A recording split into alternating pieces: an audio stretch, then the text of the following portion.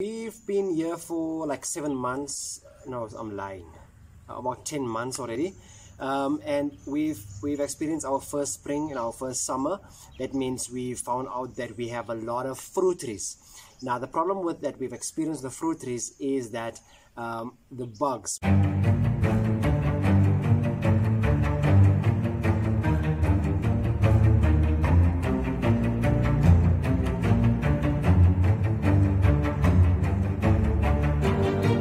Samanantumelang mulweni abusheni di macharoni. Salam alaikum, namaste, good day, goeiedag, alweer, maasakinders.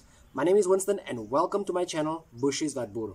On this channel, we discuss everything relating to small-scale farming and those small projects that you can do yourself, save on some money and enjoy the fruit of your labor. And today, we're going to show you exactly how we can enjoy the fruit of our labor, because we've enjoyed a lot of fruit on this place. And the problem is that we want to enjoy a lot more fruit, but the insects are bugging us from doing just that. Now, before I start, again, I want to put a disclaimer to say that I'm not affiliated to any of the products that I'm going to be mentioning in this video. Only sharing this information based on our own experiences, based on our own research in terms of what we use on this premises. So, I've done my research in terms of what is eating our plants, and there's a worm, or it's a lot of worms, a lot of different worms that can do that. And there's a life cycle of a worm. You must remember there's a life cycle of a worm. First it's a moth, it lays eggs, it turns into a worm, or it turns into larva, and then to a worm. Then there's a whole life cycle that I'll find a picture for you and I'll post it. I'll put it here, right here next to me, and then I will. You know what, I'm actually very rude. This is Jalen, my sidekick that's always yapping me around. But I'll show you right here a picture of the life cycle of a worm, and you want to make sure that you keep those insects under control all through their life cycle. Then again, you know that we have a problem with ants. I'll leave a link here to a video that I did in terms of keeping the ants under control in the house. They are under control. In the house, they came out of the bathroom cabinet in our bathroom, but we quickly sorted that out. If you don't want to know how we do that, go watch that video. And then I'm going to show you what I'm going to do with the ants outside, because outside they are literally taking over outside. So we're going to deal with two problems: worms and ants. Cypermethrin. That was the one word that kept on coming up while doing my research and speaking to people. And then I remembered, hey, the previous owners left me a bunch of things in that workshop, and I saw a bottle that looks similar to that name. And this is that bottle. It's a product made by Protect, and I think it's called cypermethrin. I don't know, but the active ingredient on this thing, or in this product, is called cypermethrin. So this is, and you can see on the picture that it deals with a lot of worms and moths and stuff like that. And those are the things. It actually says it works on American bollworm, the army worm, the stalk borer, the codling moth, fruit flies, and branded fruit. I don't know, I can't see that, so like this plastic is not, this is an old bottle, I can't read so lekker.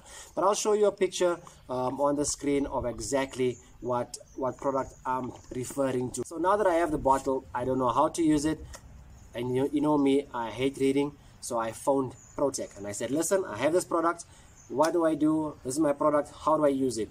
And a very friendly young lady answered the phone. I don't know what's her name. If I remembered, I would have mentioned her, but she helped me with everything. She mentioned that for my problem, I need to mix 1 ml per 10 liters of water. Yes, 1 ml, 10 liters of water. I have this thing right here, and I mean, like the very least is like 2 ml. I mean, where is the thing? Right, this mark over here, that's 2.5 ml. Now I have to mix 1 ml per 10 liters of water. Now I have a spray thing here, and this is about 6 liters. That means I need to use less than 1 ml. But what I did was I put 1 ml in that 6 liters of water, because I want to first spray everything and then make sure I sort everything out.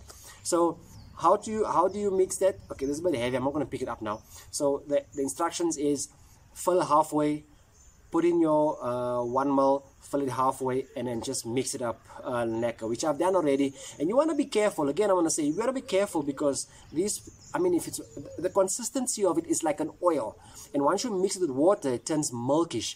Now already my 2 fingers are feeling a little bit tinglish, or like it has a tingling feeling, because I've been exposed to this, and it says I must wash my hands with soapy water, which I'm going to do, but I want to spray first and make sure that I get everything done. Then I'm going to wash my hands. So you want to be careful if you are sensitive, if you have sensitive skin. Be careful when using this product over here. It can hurt your skin. You know how to use a knapsack. I'm not going to explain how you use a knapsack, but I'm right here next to the lemon tree, the lime tree, whatever you call it, the one that's actually carrying some fruit.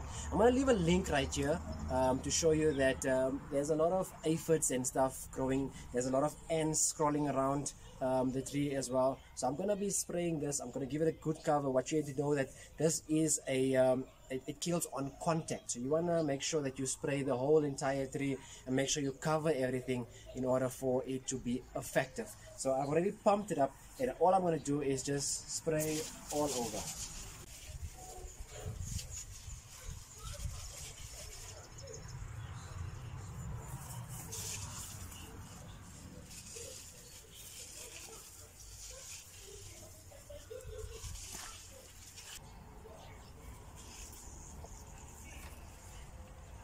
And that's about it. And you can see I'm wearing a mask because I don't want to, if the touch on my skin makes my skin tingly, what can inhaling just do? But that's how you apply it. Make sure you have a good dose. I'm going to do the rest of the tree. Now I'm at the place where I planted I placed the peppers and the African wormwood, you know, the villals. Let me just show you how it's growing here. This is all the peppers that's here. There's a lot of muggies. And this African wormwood, this is the African wormwood over here. And then over here, down here, you can see the more of the pepper plants actually growing very nicely. So there's a lot of ants in there. I would have loved to show you, but you can also use this on your crop. So it's just going to give it a nice dose. What I'm spraying for here is there are aphids and also ants. So I'm just going to put my mask back on and I'm just going to give it a good spray.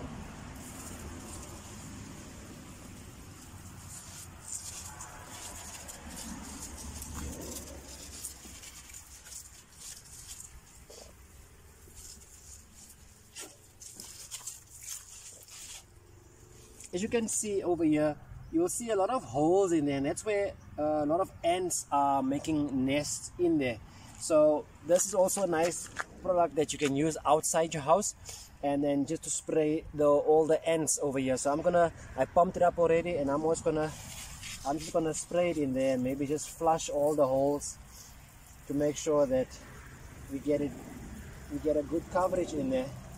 And you wanna, wherever you see an ant hill, you wanna just spray this over here and then make sure you flush the tunnels, and then that will take care of your ants around your garden eating your plants, because they can actually kill your plants. What I was explaining to you earlier on, let me show you what I mean, because I think this is one of our late bloomers that gives us fruit later, and this is what the fruit actually looks like right now. This is what I'm talking about, guys. These fruit are still green, but you can see that something is making, I hope it's gonna focus. Let me just put my hand behind, there you go. Something has been eating on this fruit and living in this fruit. And there's another 2 that side. So they are not even, this tree never gave us fruit. And this is like one of the green ones here. It looks like this. And I bet you if I open it up, there's gonna be a lot of worms in there. So I don't even go, you can see there's some stuff hanging off of this, and it's just juices that's coming out of the fruit. You can see this one is even split into half over here. That's how the fruit goes. So I'm spraying it right now so we can reduce these black spots. You can see there's an ant going all over that. So they are just making nests. So that's why we're treating it, and that's why we are spraying it. There's 2 more trees on the other side that never gave us fruit. This is the only one that I see now that gave us late fruit, and this is the problem that we are sitting with. Also, I said thank you to the lady at Protect, but I also want to say thank you to Mrs. L. You know you are Mrs. L, or must I say Sister LR? You'll know if I say that. Thank you for giving us this tip, the cypermethrin. I'm busy using it right now. Like I said, this is what I'm going to try and use. At the end of this video or later after I've done spraying, I'm going to give you my tips on what I'm going to on my spraying schedule, like program that I'm going to use for the rest of the year until we have another harvest season, and we'll see if it worked. If it doesn't work, then we'll obviously change that, but for now let me get done and spray the rest of the trees and the rest of the property. So that's all that there is to it. We are done. Once you're done, you throw away your mask, you make sure that you wash your hands. I got a lot on my hands, so what I'm going to do right now is I'm going to wash the car actually. So there's a lot of soap in there, so it will actually wash my hands off properly. You can download the leaflet of the cypermethrin of this product over here. You can download it, and then you can see that there are waiting periods in terms of harvesting.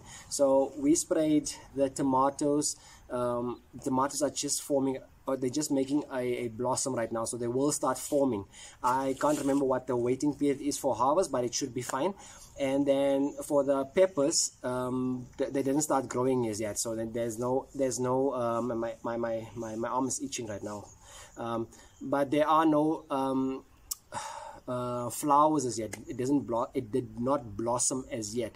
So if it did blossom, then I would have sprayed that as well. But you want to pay mind to the waiting period before you harvest. Especially like the lemons that we just sprayed right now, you want to pay attention to that. The lemons will not be ready in about few months. We tried one yesterday and it was like premature. So we are in March right now. They will only be ready in about June, July, or some of them will be ready in June, July. So they have a lot of growing to do, a lot of maturing to do. So it's fine for us to spray it right now. But you want to be careful for when spraying it just before you want to harvest. Also, you want to pay attention to the frequency of how many times you spray it. That very friendly young lady told me that, listen, you don't want to spray more than twice in a growing season. That means if your fruit like ours, the lime, it's gonna grow in it grows this autumn, winter. So you don't want to spray more than twice in one growing season. That means what?